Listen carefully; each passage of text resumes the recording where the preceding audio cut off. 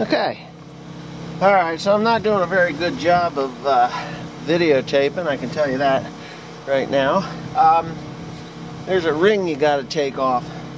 I was going to take the track and everything off and get to this thing, but I've kind of decided against it at the moment because I just need to... Oh God, there's a lot of stuff. Okay, so I want to take it off, but I didn't. I felt that I should, but I just want to get into here and see what is actually going on. And in order to do that, I just want to take this ring off of here, or get this piece here out, and see what I can do. I'm hoping I can just pry it up off of there. Oh, no. I mean, I just ruined that thing. Yeah, just break that piece. Oh, the joy.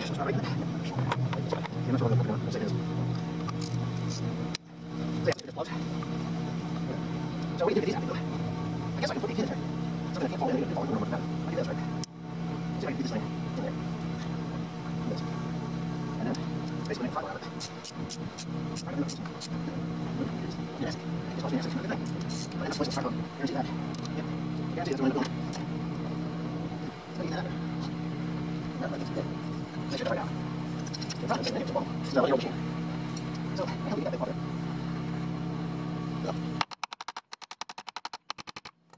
Yeah. Yep. I got a feeling I'm going to be tearing the whole entire track off of there just to get that thing out. And it's going to cost me $5 grand. I guarantee you it's going to cost me $5,000 to fix just one. Damn it. Okay, so I think these hubs are too far gone. I am actually just going to have the boys pull them off of there. This one. We got this 7530. I've got a part that needs to go on the 7530, and I'll show you what that is. It's for the heater, and I have to go bale hay. Yep, baling hay. So what needs to be done here, Joe, is take all these little things here. The plugs? Yeah, you can stick that ring back on. Just stick it in there. It goes, the open side goes between this opening, so you can put that on. Just stick it on there, and then you got to take this plate off. Okay. That plate right there, that comes off, and then there's a socket that goes in there, and then you take the grease out, and then you got to force the grease out of it to get the hub off, the thing off of there. So, or you just change the heater thing on the 7530. Grab that tripod before he runs it over. I got a lot of things going on today, so I'll probably just let these guys do this, and I'll go and bale. And yeah, I got a new tire for a hay wagon that I paid $175 fucking for. Yep. And I'm not happy with it, but it is what it is. So we'll just do that. And Cody, he's coming up with the 7530, and I'll show you. This little guy here is what we're having problems with. The 7530 has a, hold on, a little gizmo looks like this, and it's electronic. And this goes underneath the seat, so when you're adjusting your temperature for inside the cab, that's good. You adjust the temperature for inside the cab. This is on an electric motor, and it allows water or fluid or coolant or hot water to go through there. And, well, my thoughts are that the old one is broken. It's a pretty common part to go bad. So it's underneath the seat. So being that's underneath the seat, that means you guys got to open the doors, move all that shit out of there, pull the seat out of there, take the floor up, find that piece, and replace it. I'm going to go check some hay and go bale it. Okay, so I'm baling right now, the last that I'm going to bale for the season, I believe. My knotters are working good, my baler's working good. I'm baling second cut hay that I should have baled you know, back when the sun was shining. But, you know, you get going on other projects and you end up doing things you don't really want to do, but you do them anyway. I'm actually making ruts right here. It's a very wet spot in the field. I know I'm making ruts. I can feel I'm making ruts, you know, when the tractor's doing its thing. But, you know, this tractor's 375 horsepower, so it really doesn't feel it in the engine.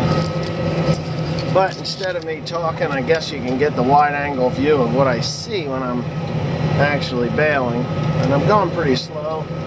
No, not too bad. I could see that there's, if you look back there, there's a few spots that are not so nice. It won't take me long to bale this. I've got about 50 acres to do, and then that's it. We're done. I don't think I'm going to mow anymore because we're supposed to have snow on, say, tomorrow. Tomorrow night we're supposed to have snow into Monday, 4 to 6 inches, I guess. And that's it. Done. There's just no reason for me to go playing around in hay anymore. I've got one more farm that could, two more farms that could really be done, and I really should do. But if we're gonna get snow, it's just to hell with it. It'll have a jump start on next year, you know. But yeah, just dropped another bale. I came in off the highway right there. I'm not really supposed to do that, but I did. And anyway, there we go. So, two bales on the outside rounds. I can deal with that. I can deal with that, especially for a farm this size. It's only about 5 acres, this one field here. I don't know what the bales are weighing because for some reason my scale's not working, which is really weird because it worked the other day. And we're about to make a bale. Right about now. Tied its knot. I still don't get a damn readout on the scale. So, anyway, yeah. So today's been action-packed. I've got a 7530. The part that I bought was the wrong part for the heater, so that didn't go down right. The part for I tried to get that hub apart on that track skid steer, and I couldn't get the hub apart, so I'm gonna have the boys take the whole entire thing off. There's just, you know what? Those are the worst of the worst hubs that John Deere put on their skid steers, and I don't know if they reman them from I don't even know what the company's name is. I think they're Eaton's, but whoever made them, I know there's aftermarket ones, but no matter what, it's going to cost me $3,000 to $6,000 between the two of them. It'd be like, it might be, it's like $6,000. It's over $3,000 a side. I'm a little upset. I know I looked on eBay and I could buy planetary gear sets, but the ring gear is bad. And when that happens, it just basically, it's junk. It's time to say, hey, you know what, enough is enough, and then put the new one on. Yeah, so anyway, that's what's going on my end of the spectrum there, and I guess that's it for this video, really, because you know, you guys are tired of watching me bale hay and stuff, I'm sure, and it's time to get into the repair videos. But of course I was busy working on an embroidery machine today instead of actually repairing any farm equipment, and I didn't show that because nobody cares.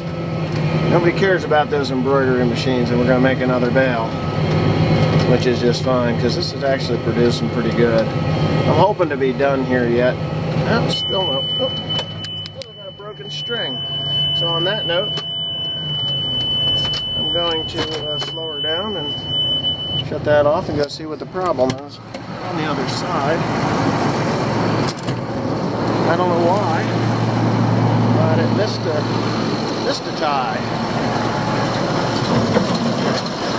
Oh, Wesley, what do we got here? No, it's there. What the hell?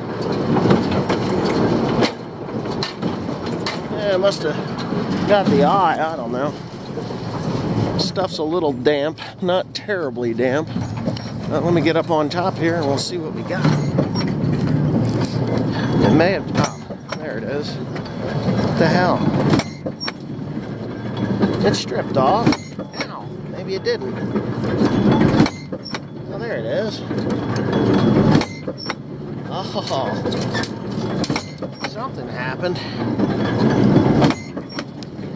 I've never seen that before. It's hooked around the damn fly arm, or the wiper arm. There it goes. Ah, a little clusterfuck there, but it's working. Oh well. We'll see what happens on the next go around.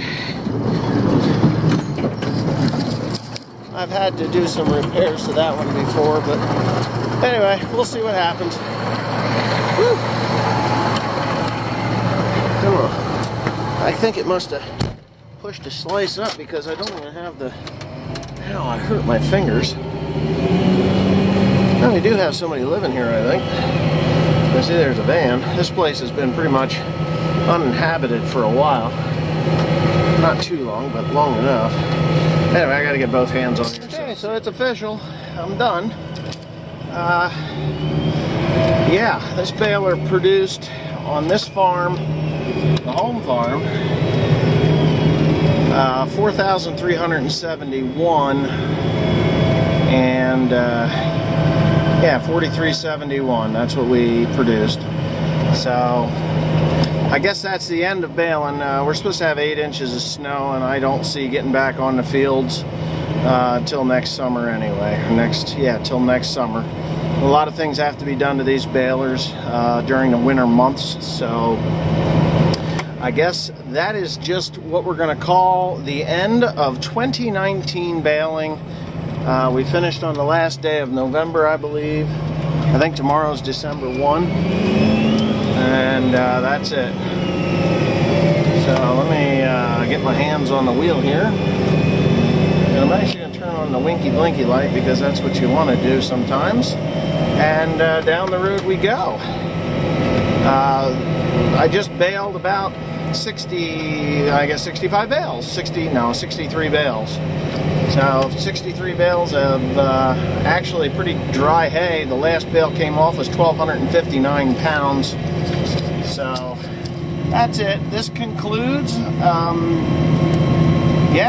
2019 hay season, hay, straw, and corn fodder. And yeah, there's a video going to come out. I'm going to make it probably tomorrow on the new baler and the wear parts that we need to be replaced, the ones that wore out, the ones that need to be replaced. What my thoughts on the wear from corn fodder versus just hay and straw. It's kind of a little more than I expected, but nothing terrible. So, you know, that's just the way that is. So anyways, that concludes this video. Thanks for watching. Please comment, rate, and subscribe. Yeah, thanks for more.